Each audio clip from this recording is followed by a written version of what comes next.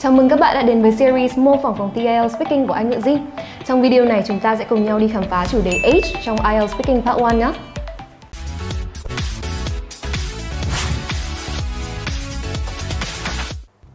What do you think the best age is to learn how to drive?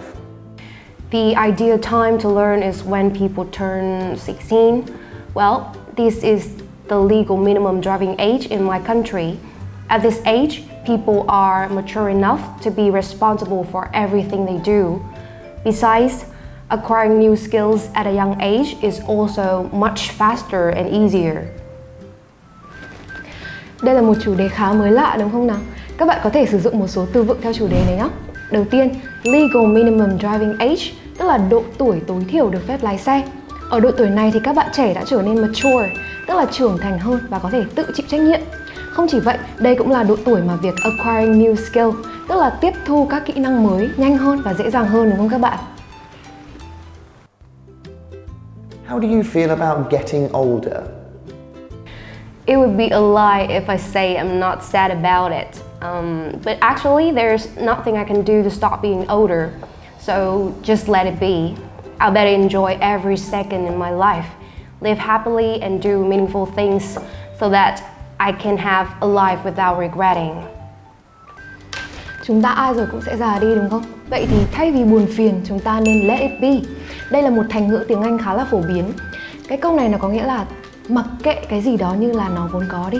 Thay vào đó thì chúng ta nên cố gắng trân trọng từng giây phút để sống một cuộc đời meaningful, tức là có ý nghĩa, hoặc là without regretting, tức là không phải hối tiếc về điều gì nữa đúng không?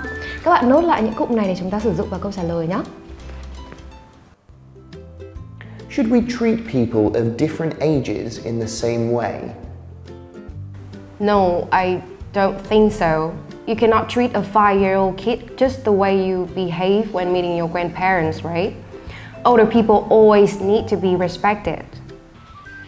Ngoài ra các bạn cũng có thể gặp những cái chủ đề tương tự như là marriage.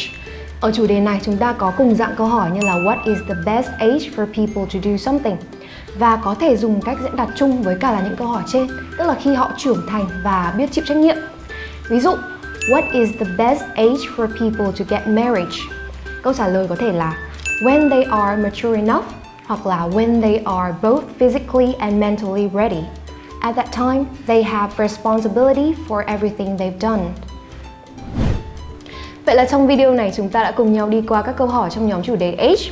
Các bạn có thể tham khảo speaking sample cũng như ghi chú một vài từ vựng highlights để có thể trả lời câu hỏi trong nhóm chủ đề này nhé. Và đừng quên like, share và subscribe kênh YouTube của ZIM để không bỏ lỡ những video sau trong series mô phỏng phòng thi IELTS Speaking của ZIM nhé. See you again!